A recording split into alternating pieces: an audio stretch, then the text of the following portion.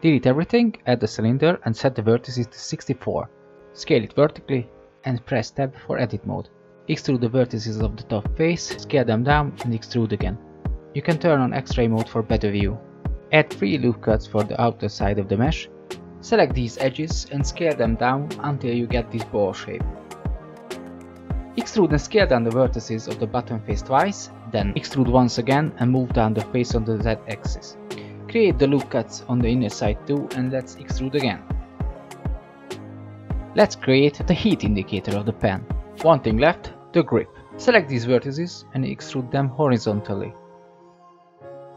Add loop cuts, then scale them for a more detailed model.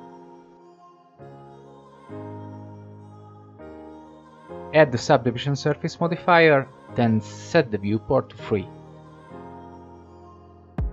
Make your own adjustments for a better result.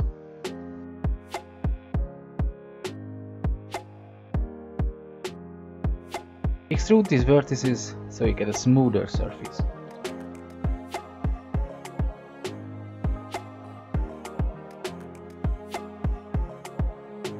For the rim, create 2 loop cuts the way I do.